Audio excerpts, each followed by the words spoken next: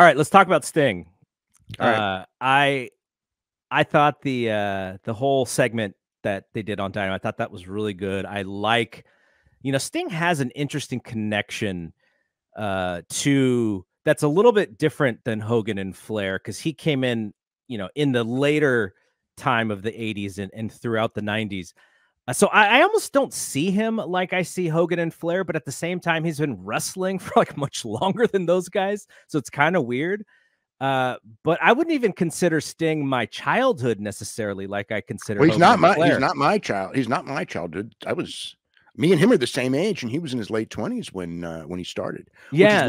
Which is one of the things, like, it's funny because so many people who consider Sting their childhood have these memories of him, and my memories of him are going to all the shows and seeing the bad crowds. You know what I mean? Seeing those terrible WCW crowds, and and he was a star, and all that.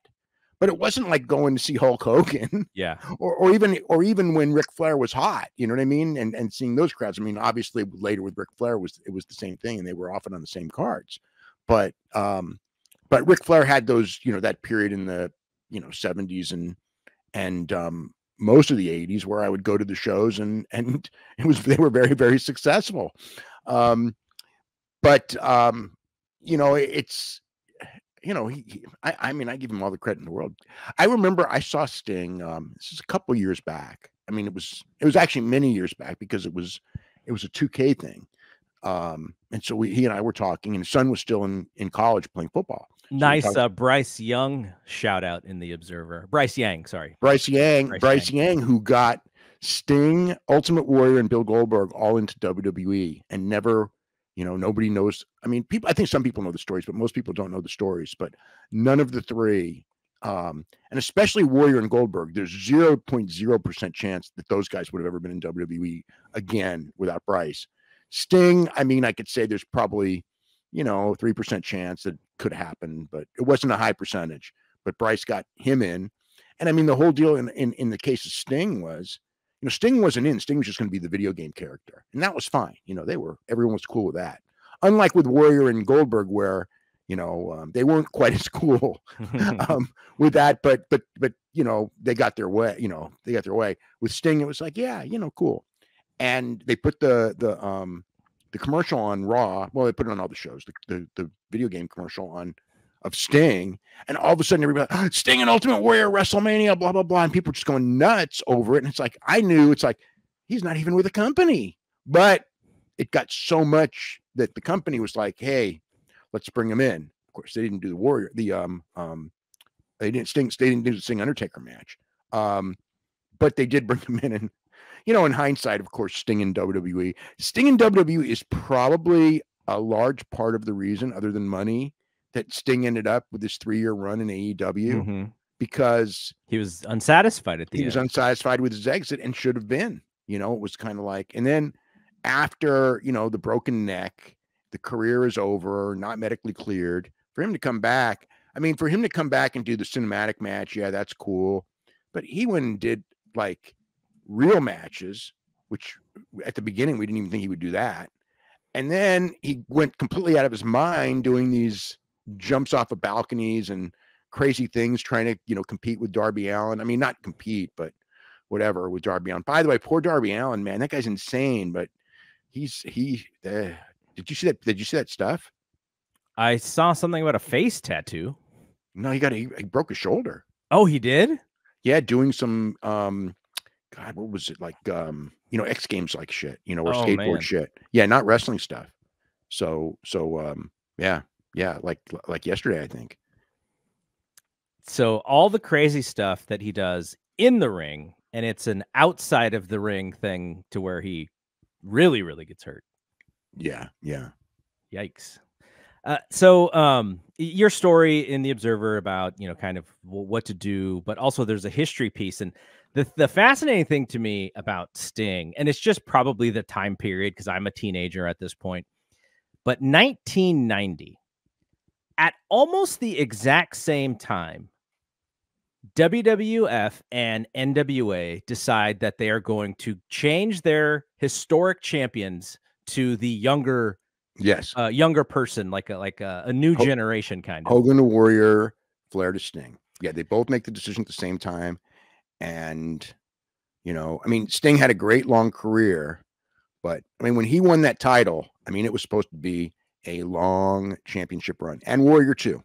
And Warrior didn't last a year, and Sting lasted even less, because it wasn't what they expected. And there's, you know, WCW was going down anyway. I mean, I was living that, and I mean, I knew one of the curse of both of them, of both Warrior and Sting, was replacing such iconic characters. And, you know, it was like you had a generation of people when they came in, and it's just kind of, okay, go out there and, you know, Warrior, show us you're better than Hogan. And it's kind of like, well, you're not. Sting, go and give us those Ric Flair matches. Well, they can't, you know, and it was very difficult for both of them, you know, and that's what happened. You know, I mean, it was like Sting couldn't promo like Flair, Sting couldn't wrestle like Flair, but he was young and he was charismatic and he was the best they had. And at some point, you know, you have to, but WCW was always in panic mode. So if you go in there at some point, you know, I guess that people will stop resenting. But, you know, I mean, Sting never, you know, Sting was put in a bad position timing wise because Ric Flair was such a complete performer, and him following Ric Flair was very, very difficult. And then, you know, afterwards, then in '94, Hogan comes, and, you know, I mean, at that point, he's never going to be number one because Hogan's always going to be number one. I don't know if Sting, you know, if Sting was better as number two than number one anyway. I mean, it's hard to say because he, you know, in some ways, number two is a good position to be in because you get, while you don't get the credit when things are bad, you don't get the blame. Whereas number one, yeah, you will get the credit when things are good, but you're going to get a lot of blame when things are bad. So, and then Sting later, you know, I mean, then, you know, you had in the later WCW years, you know, you had other people as well that were, I mean, it was a loaded cast, and then it still went down. But I mean, it's a fascinating career to me only because it's like, you know, he was the guy in 1989, right? So 1989, this guy's 30 years old, and him and Luger and all them, the Steiners. Well, the Steiners came, Scotty's came later, but Rick was already there. And they're sitting there going like, God, these 40-year-olds, you know, won't they give it up? You know what I mean? I mean, can't they? What are they trying to prove? You know what I mean? And it should be our time. And it became their time. And you know, things happened. And here's, I mean, if you told that guy you're going to be wrestling until a month before your 65th birthday, you know, he's going to go, there's no freaking way. Yeah. But that's what happened. Okay. So the fascinating thing to me is they put the belt on Sting with the idea that they're not going to have to ever go back to Flair. Oh, I could tell you that December of '89, when, you know, it was right after, I'm gonna say it's right after Starrcade, you know, where Sting wins and Flair puts him over, and, you know, and then they're going to build to the match in Greensboro where Sting's going to win the title.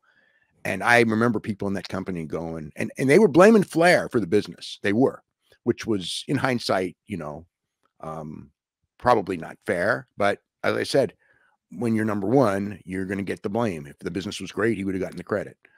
And it's just like, you know, thank God we're going to get rid of Ric Flair as the world champion. We can finally grow this company.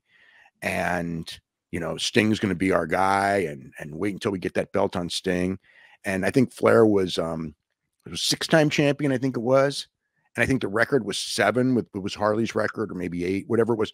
Rick had not broken that record. Okay. The Harley record yet. And I remember them going like, Rick is never breaking Harley's record. There will be no, whatever that number was. I think it was 7. I just keep remembering there will be no number 7. And, you know, a year later, there was a number 7, 8, 9, 10. You know what I mean? Not only that, but because the creative was so weird, Flair is wrestling this guy at Starrcade as the Black Scorpion, even before he regains the title as Ric Flair. Yeah. Like, I can't imagine that, just thinking about how you know, how wrestling works, that nope, Rick's never gonna, like, never's a long time. Like, why would you make that declaration at that moment? Every never, you know what I mean? Every time I hear never, you know what I mean? That's why I kept thinking WWE is going to bring in Punk, but maybe they won't, because every time I hear that, oh, Steve, I remember when they buried Austin. I mean, and I talked to many people in that company. I go, what the fuck are you doing? This guy's the biggest draw that you have. He's never coming back. And it's like, you know, he's coming back. No, Vince said he is never coming back. And I go, you know, he's coming back. This is wrestling. You know, he's coming back. And you freaking damaged a guy who drew you more money than anyone but Hogan. You damaged this guy for no reason. You know what I mean? Because you're you know, when Dwayne did the, you know, took his ball and go home, and go, what the, and JR does the John Wayne thing. I'm going, what the fuck are you guys doing? You know, are you that petty? You know, you had a disagreement. Freaking every star has disagreements. You know what I mean? He'll be back. That's wrestling. You know, and Austin didn't think he'd be back either, but you know, that's different, you know. And JR negotiated the thing a year later, and they all came back, and you know, but yeah, you know, you know, I always think when people say never, you know, my reaction always is, you know, I've been told many nevers in this business, and there's very few that ended up being true. You know, I mean, you know, Bruno went to the WWE Hall of Fame. You know what I mean? And that was one I never expected to happen. You know, so there you go. Hayes versus Dragunov. Yeah. This is going to be very short. Dragunov has his hair hanging over his eyes. That's what you got out of this match? I gave that a 12 on the granny scale. Why? His hair was in his face.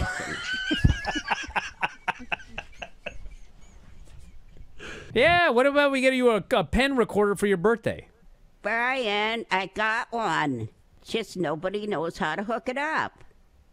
So you don't have one. You have one that needs to be hooked up. It works as a pen, though. I know. Okay, well, I'll help you hook that up. That's the biggest joke I ever heard. You are the worst grandmother. My God. She just cackled at you. Is she drinking that? No, she's putting her teeth in or something.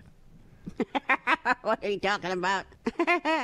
Hey guys, did you love this clip? If so, you should join our channel. Just hit the join button and you'll have full access to every single show that we do. Wrestling Observer Live, Wrestling Observer Radio, The Brian and Vinny Show, all of them in full HD, full length, plus archives of all of your favorite shows.